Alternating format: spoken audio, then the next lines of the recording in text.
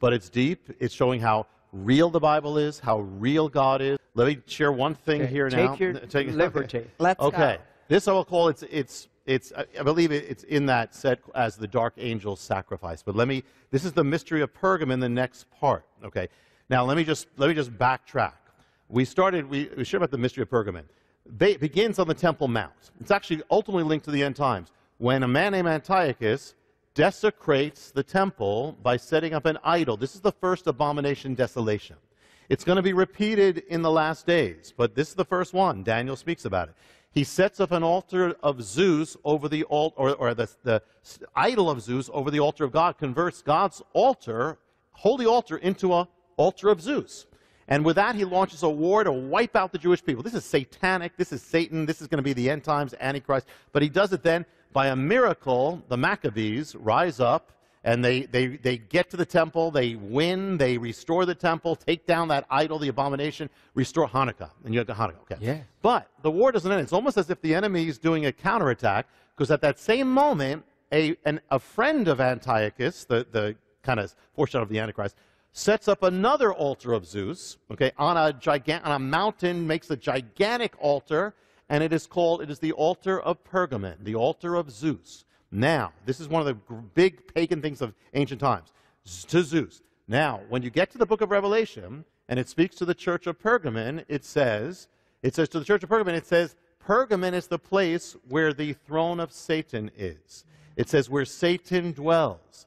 And what was in Pergamon was the altar of Zeus. Now remember, we spoke about behind all the gods, they're just masks. Behind it all is Satan. Behind all this stuff is Satan. So you have this place called the altar of Zeus, altar of Pergamon, throne of Satan. Now I'm just going to kind of move it to where we are. All right. Christianity comes to the Roman Empire. Ultimately, that altar is abandoned, fades away, goes into the dust, gone, dormant. The throne of Satan, dormant. 2,000 years. But in the 19th century, a man uncovers this throne of Satan, and he starts sending the pieces back to his homeland. And he doesn't know what it is. It goes back in 1871, first pieces, and then they start excavating the entire altar. The throne of Satan is now appearing in the modern age, and he sends it back piece by piece to his to his homeland, where they reconstruct it. So now the altar of Satan, or the throne of Satan, is not in Pergamon, it's in Germany. Germany now has the altar, the throne of Satan. And the first pieces arrive in 1871. That's the moment Germany comes into existence. Then in 1878, they begin excavating the entire altar. When they do that, 1878 is the year that anti-Semitism begins in Germany. So now Germany has the throne of Satan. And now they finally complete the altar in the year 1889 in Berlin. Now the throne of Satan in Berlin is completed. That same year, a baby is born in a Germanic land whose name is Adolf Hitler, in the year that the altar comes. But now what happens is Germany is going to be at the center of the first global destruction in the world. The First World War is going to be centered on Berlin, which has the altar of Satan. Actually, let me say one more thing about this baby. Is that there's a day in the Hebrew calendar that the rabbis calculated is the first day that there was an attempt to annihilate the Jewish people. The day that Pharaoh charged after the Israelites and to wipe them out of the Red Sea. That date they date is Nisan 19, as the first attempted annihilation of the Jewish people. Nisan 19 is the Hebrew day that Hitler is born. So World War I, I'm not even going, there's so much to go into, but say World War I, destruction. Well, after the war, after that destruction, the altar is still there in Berlin. What happens is the next evil comes from Germany. What happens is the Nazis begin to rise, and it's like a drama of watching when the Nazis are making their way to Berlin, where the altar is. In 1930, the altar is opened up to the public. In 1930, that year, the Nazi Party goes from being the smallest political party in Germany to the number 2. It wins the elections, enters the Reichstag. They start going to power. Within 3 years, Hitler becomes Chancellor of Germany. Within 4 years, he is dictator. And so now Hitler, the baby born with the altar, is now with the altar in Berlin. Now the Nazis have possession of the throne of Satan. I mean, this is like Indiana Jones, except it's real. I mean, this is real. And so the Nazis have possession of the throne of Satan, the altar of Pergamon. And so it's almost like, but what happens is, it's like Germany is going to become possessed. The entire nation is going to become, in a sense, possessed. And so one of the things the first thing that what Hitler does is he says, I want a platform so I can speak to Germany, I can speak to the world. So he appoints his architect, Albert Speer, to build him a platform to spew his venom. So the Albert Speer happened to have visited the altar of Pergamon in Berlin. So he gets the idea, I'm going to build the platform of Hitler as a recreation of the altar of Pergamon, the throne of Satan. So when you see Hitler speaking at those great massive rallies, it's in Nuremberg. When you see all the torchlights and all that, that's all around this massive reproduction of the altar of Pergamon. And so when Hitler is railing off and speaking, it's on top of the altar, the throne of Satan. I mean, how exact is that? One of the major enemies, a goal of the enemy, is to wipe out the Jewish people, just like he tried by putting that altar of Zeus on the Temple Mount, which is a foreshadow of the abomination in the last days. So now what happens is, it's the throne of Satan. Well, on a throne, a king speaks. So on that throne, the enemy speaks through Hitler. And then from a throne, a king rules. So from that throne comes laws. What happens is, from that same city, at the same time of that gathering, when Hitler's on that podium, and that same time, they come up with the Nuremberg laws. The Nuremberg laws are the beginning of the Holocaust. And it's in Nuremberg during the rally around that altar that Hitler, for the first time, says the word final solution. Happens there on the altar of Satan, or the throne of Satan. But now we go deeper, if you get deeper.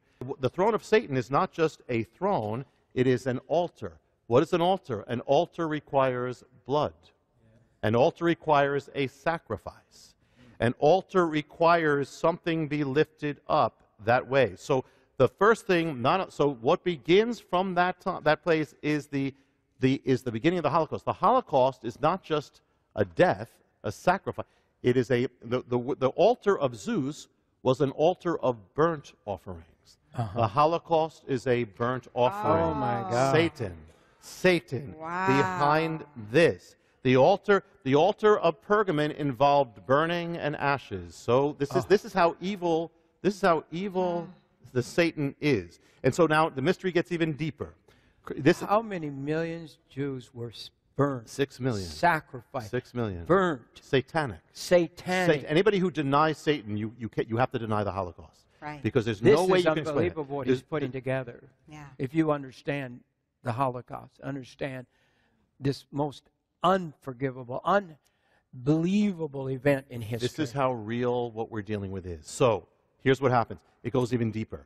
What does the enemy always do? He desecrates. He defiles. Yes. So here's the thing. What he did in ancient times, which is the original abomination desolation, he didn't just have it wasn't just an altar of Zeus somewhere. It was converting God's altar, the holy altar at the temple, the altar of sacrifice. He converted it into an unholy altar. Okay. So what the enemy does as he seeks to destroy the Jewish people, because he knows if he can't destroy them, he loses. So he takes their own the holy things that God gave them. They were saved by the sacrifices on that altar in Jerusalem. In Jerusalem, the holy altar, the altar of sacrifice, that's how they were saved from their sins on Yom Kippur. That was their holy thing. This is a holy thing. But he takes what is holy and he turns it, instead of saving the Jewish people, to destroy the Jewish people. So here the thing is that for the altar of God on the Temple Mount was an altar of burnt offering. And the thing is that, so the holiest day, actually, Yom Kippur involves the scapegoat. You put your sins on the scapegoat. What did Satan do to the Jewish people in Germany? He made them the scapegoat. That's from Yom Kippur. That's something holy. They blamed all the trouble. They put their sins on the Jewish people. And then another thing is, on Yom Kippur, the sacrifice was marked by the color red. Put a scarlet cord on it. When the Holocaust began, to begin the Holocaust, they changed the passports. They marked all the Jewish people on their passports, they put a letter J in red. So they're marked. In a sense, the sacrifice is marked. Then, what did they do with the sacrifice on the holy sacrifice? The sacrifice would be led to the place of slaughter. It wasn't hunted down, was led to the place. What happened to the Jewish people? They were led like lambs to the slaughter, to the place of sacrifice. And what were they led in? Cattle cars, which carried cattle lambs right. and goats, the very sacrifices that were offered up on Yom Kippur. Now, let's go even deeper. What did the Greeks call that altar of Zeus, the altar of burnt offering? Listen, the word in Greek for Zeus's the altar of Zeus, which is the altar of Pergamon, throne of Satan. In Greek, the word was for burnt was kaustos, and for the completely burnt offering was halas. Put it together, halas kostas. It was Holocaust. It was the altar of Holocaust. The altar of Zeus, the throne of Satan, was called the altar of Holocaust, of the Holocaust. Hitler was standing on top of a reproduction of this is Satan's throne. It was before that was the altar of Holocaust. Is there. Satan is into Holocaust, is into destruction.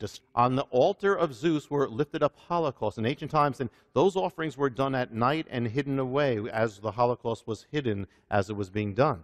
But in the Bible itself, now again, this is the enemy took something holy, twisted it. Yeah. Leviticus, it says in Leviticus 5:10, it says, you shall offer a burnt offering. But in the Septuagint, which you've had here, the Greek ancient translation that the New Testament used, it says this. It says, he shall offer the second for a holocaust. It says in Leviticus 16, Yom Kippur, it says they shall offer, in the Septuagint, it says he shall offer his holocaust and the holocaust of the people. Leviticus 4, he shall slay the sin offering in the place of the holocaust. Long before it's like the enemy's taking things that were holy for salvation and turning them for evil against it. Now listen to this. Wow. Now listen to this. In 2 Chronicles 29, verse 7, it says, they did not offer burnt offerings in the holy place. It's holy place, burnt offerings. There's a place in Europe called the Holy Place. It's in Poland. Its name is Oswiecim. In Germany, it means the holy place. That's where the offering would be made. In German, that holy place, called the holy place, Oswiecim, becomes the word Auschwitz. Oh my goodness. Oh. Auschwitz means the holy place. If you translate that scripture into the two languages of the enemy who became enemies of the Jewish people, the Greeks with Zeus and the Germans, it becomes, they shall offer burnt offerings in the holy place, they shall offer the Holocaust in Auschwitz. Oh my. The enemy was behind it all. The enemy is real. And not only the Holocaust, because that wasn't the only destruction, but linked to the Holocaust was the greatest destruction that ever covered the earth so far. And that was the Second World War. And so the two happened together. He attacked the Jews first. It says to the Jew first. The Gospels to the Jew first, also to the Greek. Well, also calamity comes to the Jew first. The enemy knows if he can attack the Jews, he can attack the world. If he can get the Jews out of the way, he's got the world. So that's why we also have to bless Israel. So who was offered up first? The Jewish people. Then the people of all nations. How many were killed in the Second World War? 60 million people. How many were killed in the Holocaust? 6 million. They were the tithe, the tenth, the first fruits. The first fruits. The sacrifice was the first fruit. And what does it say in the Bible? It actually says that the Jewish people are the first fruits of God for salvation, for blessing, but now the enemy turns it on its head. And now, in the end, Hitler ends up bringing his own destruction. When you serve the enemy, when you get into sin, you bring your own destruction. Hitler ends up killing himself, and then he commands that his body be burnt. It's the last burnt offering. Oh. And when is it done? It is done on April 30th. That night is Walpurgis night, which is one of the most important satanic nights in the year. And it's the night when they offer sacrifices. Hitler was the own satanic sacrifice. As the global cataclysm nears its end, the armies of America and the Allies converge with the Red Armies of the Soviet Union. They all converge on the city of the altar of Satan. They all converge to Berlin. They all come there. It's as if it's drawing the calamity came from Berlin, and now it all comes back to where that altar is. Now everything is destroyed. They have judgment now comes to the Third Reich. In Berlin and Nuremberg, the two places of the altar and that massive altar of Hitler. And those who are still there are 10. The Nuremberg 10 are those who are convicted and are hung. They are hung. They are hung on a Hebrew holy day. That's a day that's known, that is marked for judgment. So they die on a Hebrew holy day. You know, it said there was actually a story told that Hitler went to a medium, a psychic, and said, when am I going to die? He says, you're going to die on a Hebrew holy day. He says, well, that's crazy. He says, how do you know that? She said, any day you die is going to be a Hebrew holy day. But God caused it happening that way. So now, let's bring it home. This has now come to America, this mystery. It has come to the whole world. I mean, but we'll hold off, and it's going to lead to the end times. But let me just bring this way. Yes, take your time. This is so amazing. Why has the enemy warred against the altar of God from the beginning? From the days of Antiochus' abomination to the days of the Antichrist, he will. Why? Because the altar of God, the altar of burnt offering, was a sign, was a shadow of the cross of Messiah. Why is he so against it? That was the foreshadow of the offering of the sacrifice of Messiah. And the offering of Messiah is the defeat of the enemy. He hates the cross. Ultimately, that's a sign of the cross. But he takes it and tries to do everything he can to twist it.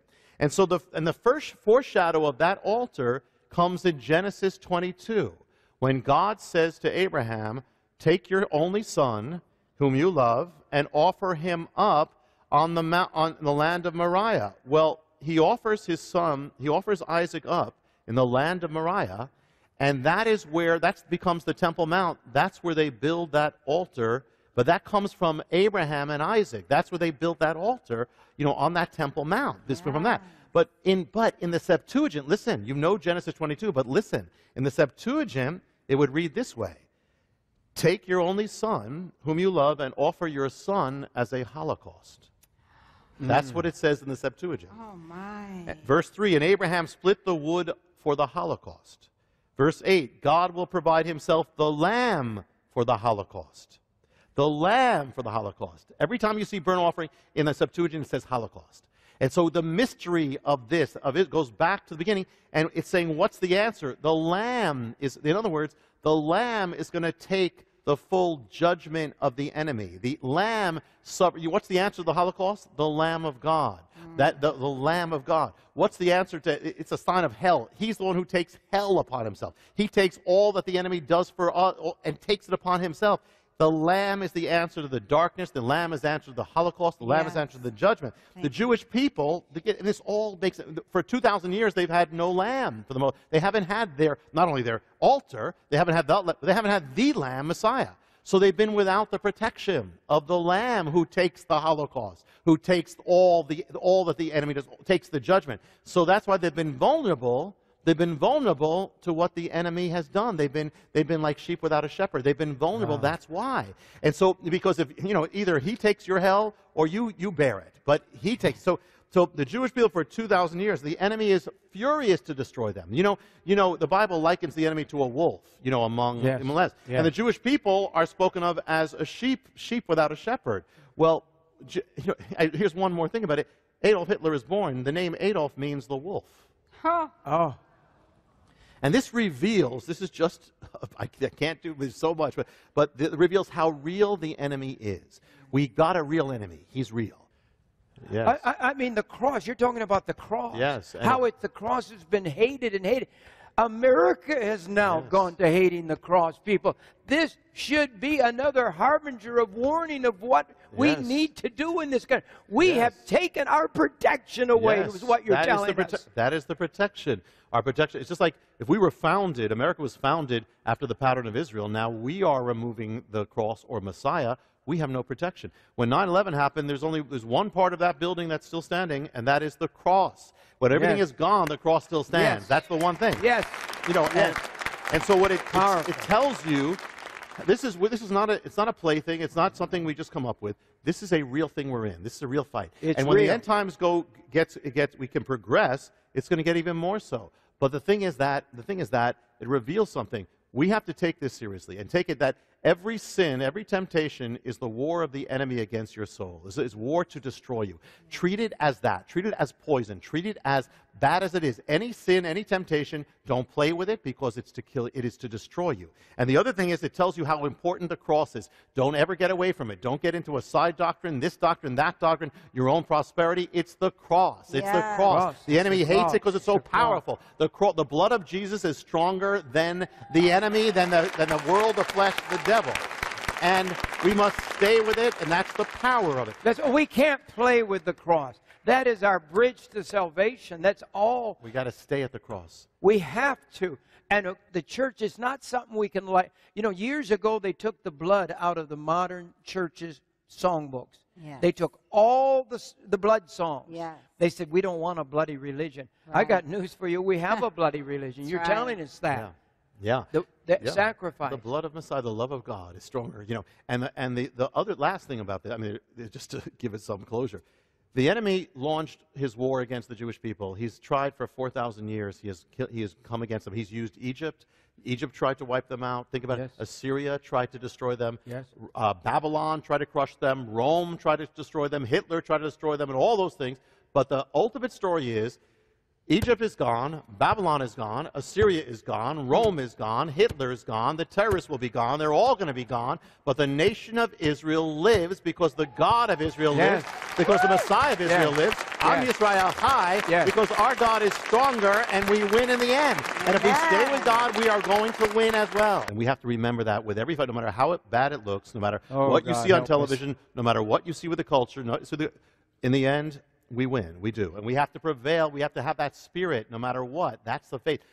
We are in a fight, but we're going to win it. But we have to stand strong. We must stand strong.